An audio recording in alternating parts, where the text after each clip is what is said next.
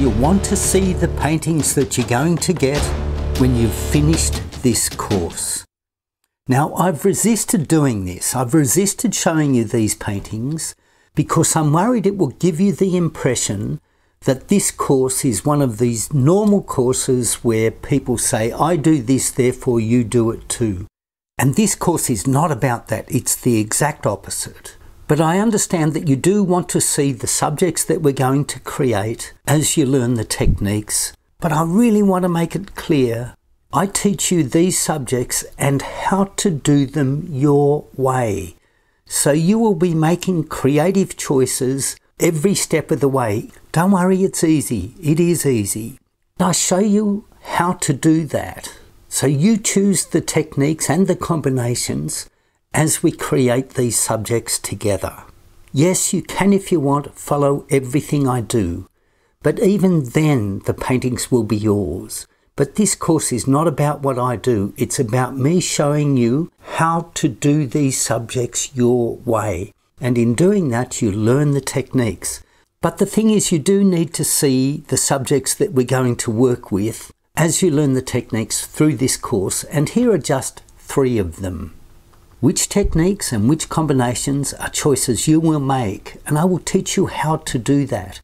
It is easy, don't worry, it is easy. Therefore, the subjects that you're seeing here are ones that I created in the course.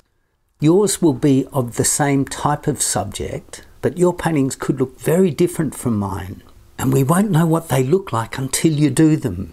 So here are just 3 of the subjects that we work with in the course. And you would have seen, or you can find it in the FAQ, that we use a 4-stage painting structure. The reason for this is it's the best way to learn the techniques. So here is the first stage. This is called day 1. It's rough and it's raw. Can you see that there's no way we're colouring in a subject here? This is advanced creativity. So this day 1 is a foundation. What we do then is we use techniques that engage with these day 1 techniques to develop the image artistically. It's really high-powered creativity, it's a lot of fun, and it is very, very easy. Now stages 2 and 3 are also foundations. We're not colouring in here.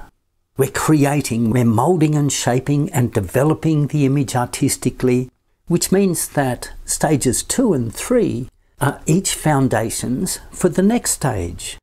We're always creating. You'll learn all about this. Then on stage 4, we bring the painting home. And if we want, we can add some accents.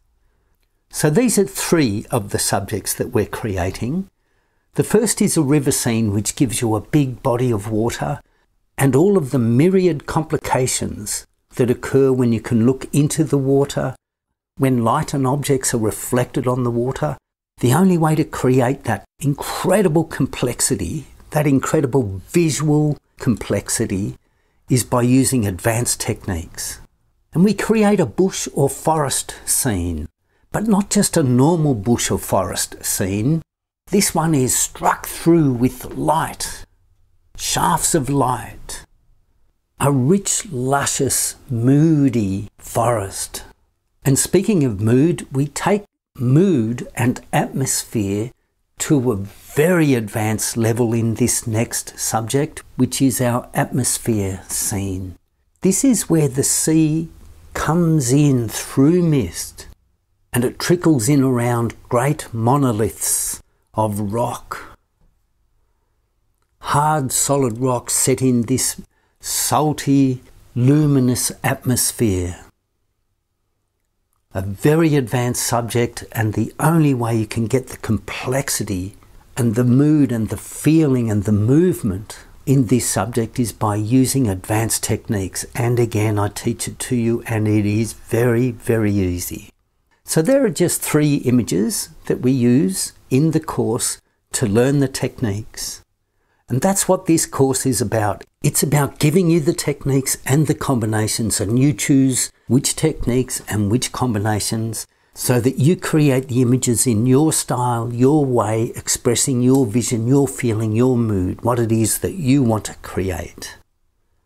So yes, you do get these 3 subjects at the end of the course as finished works of art.